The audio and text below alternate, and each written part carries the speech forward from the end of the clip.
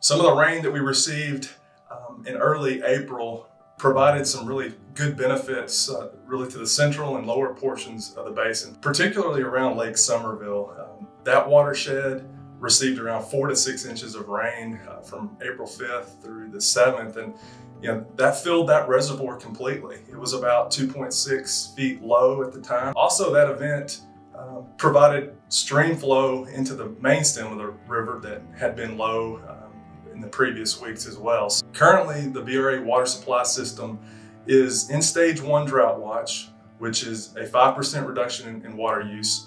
And Lake Proctor is in stage 3 drought emergency, which is a required 20% reduction in water use. Overall, the BRA water supply system is 76% full, and it's storing about 1.46 million acre feet of water across all 11 reservoirs within the conservation pools. If we look back to 2022, this part of the year last year, we didn't receive our normal spring rains, and that obviously exacerbated drought conditions. Current long-term forecasts do indicate over the next 2 weeks, we're going to see above normal rainfall, or at least the probabilities of above normal rainfall. So that's good news as far as areas of the basin that are drought impacted.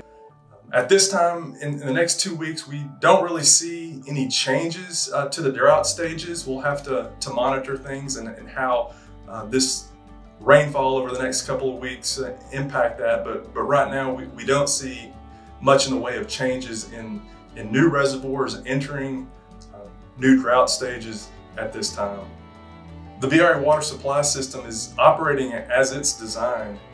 It captures water during wetter times for use during drier times, such as what we've been experiencing over the last 18 months or so.